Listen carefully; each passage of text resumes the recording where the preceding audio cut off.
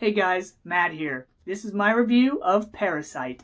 This movie is directed by Bong Joon-Ho, who previously directed Okja and Snowpiercer, and the movie stars a whole bunch of actors that I'm going to list here because I don't want to risk butchering their names. Parasite is about the Kim family. They're very lower class and they live in the slums of South Korea. When the son of this family gets a job tutoring the daughter of this wealthy family, he comes up with a clever idea.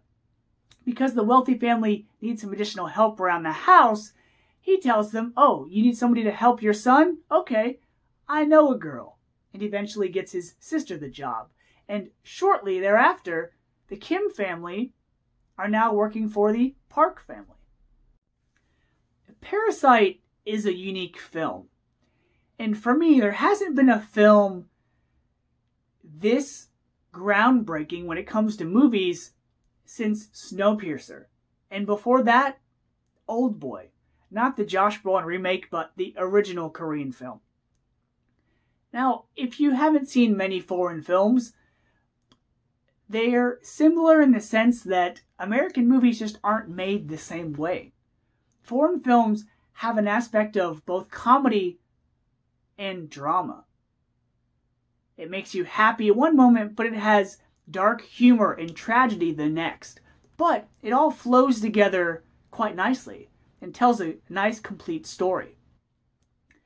Now, Parasite, like many movies, because it starts out with main characters, the audience is conditioned to latch onto them. To say, okay, these are the characters we've introduced to first, so these are the ones we have to follow. These are the ones we have to root for. But Parasite does something interesting where you're enjoying these characters. And the movie has kind of a comedic feel to it. But once the film reaches a halfway point, the tone changes. The character traits change. The characters decide to do something that makes you change your perspective on how you view them. If you look at the movie poster of this film, you have the patriarch of the Kim family with black bars over his eyes. Behind him, you have the matriarch of the Park family with a white bar over her eyes. It's almost as if they're trying to show you characters that have white hats and black hats. Good guys or bad guys. Parasite has a very interesting dynamic to it, in the sense that it's a film that is going to be talked about after it's viewed. It's going to be analyzed. It's going to be broken down. It has a lot of metaphors and symbolism within it. It's about the haves versus the have-nots, the rich and the poor. There's a lot of elements of this film that almost beat you over the head with it, but it's okay because it doesn't make you tiresome. It doesn't make you roll your eyes like, okay, we get it. They don't have anything. They have everything. Stuff like that. Because the movie does something very interesting. It flips the cliche of rich people and poor people and turns it on its head. Because the poor people in this scenario are very intelligent. Whereas the rich people are kind of naive. Whereas in most other movies, the poor people are displayed as, dumb or uneducated. And the rich are, portrayed as really high-class, snobbish people. For those of you that plan on seeing Parasite, let me give you 2 examples of things to pay attention to while watching the movie. Because some aspects of this film aren't clear-cut. They're not exactly black and white. And the first is that when the Kims are introduced, their phones have been turned off. Therefore, they have no internet connection, so they try to mooch off of the neighbor's Wi-Fi signal. So they hold their phones up, trying to get a signal. And it's not until they're in the bathroom above the toilet that they get a bar, that they get a signal. There's a scene where the son and the daughter are above the toilet on their phones because they have the neighbor's Wi-Fi. Also, the depiction of windows in the film is paramount. Just like the movie Snowpiercer, which is also about the poor versus the wealthy, the poor people on the back of the train in Snowpiercer had no windows, no daylight, no connection to the outside world. In this movie, Parasite, it's like that too. The Kims have one set of windows in their kitchen area in their sub-basement. In that alleyway that they view, that's their world. That's what they experience. They get free fumigation early in the film, as I mentioned. They see this homeless man that comes staggering out of a bar that they pity. And then later in the film, something happens that impacts them greatly. Whereas the Park family live in this big, rich house. Their first floor is almost entirely made of windows. So something the wealthy Parks appreciate and take for granted, the Kims rely on. The formula of the story is the first thing that stands out to me that makes this film unique. The way the characters are displayed. The Kim family isn't just a family with a father, mother, son, daughter. It's like they're a team pulling off a heist in a movie like Ocean's 11. They work together, but you can also feel that they love each other and get along at some moments, and they bicker and fight and hate each other at other moments. But you also feel something for the Park family. Something that's neat about this movie is the film is called Parasite.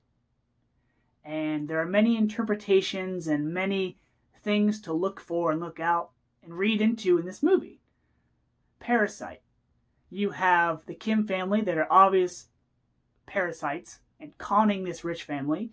You have the rich family that's taking advantage of the lower class and things that they are accustomed to, whereas the Kims have to work very hard for what they have.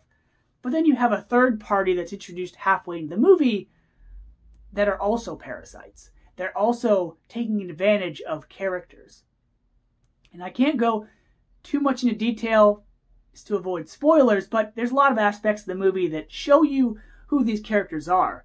And it's not until the movie is over, or it's not until you've rewatched it a second time that you realize, oh yeah, that helps flesh out these characters' motivations or actions. There's a lot of metaphors, like I said, between the rich and the poor. A lot of the shots are of characters descending down stairs or driveways, showing their descent from the higher up to lower class. There's a pretty memorable scene where, the rich characters are admiring the storm. They think the rain is a cleanse, something that's to be appreciated.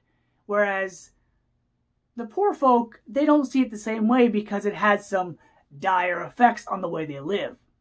There's also a scene early in the movie where a character receives what he thinks is a gift. But upon another point of view, you see this gift as a burden. What he thinks is a sign of hope and prosperity is really a sign of his greed and selfishness stowing and starting inside him. There's a lot of things to take away from this movie. And I would say overall, the theme is that if you're trying to help yourself and your family at the expense of another family, you're going to bring about your own destruction. And that's the theme of this movie. Yeah, their intentions were good, the Kim families, but in the end, it ended up hurting people. And so, because this movie technically and from a storytelling aspect was really well done, but I simply don't know what to take away from it, I'm going to give Parasite a B+. Personally, when I watch a movie, I need to feel something about what I was just shown, what was just depicted, the story I was just told. Whether it's happiness, sadness, joy, or dread. I need to feel something. I need to take something away from that experience. And because this movie, from the acting, from the cinematography, and from its unique storytelling, was impressive, but I just don't know if I'm supposed to feel sad because of the outcome. I don't know if I'm supposed to feel uplifted because of the outcome. And because I just don't know how to feel, it doesn't get a higher grade. But that's my personal movie-going experience. All film is subjective. That's why I love movies. So, till next time, guys, see ya.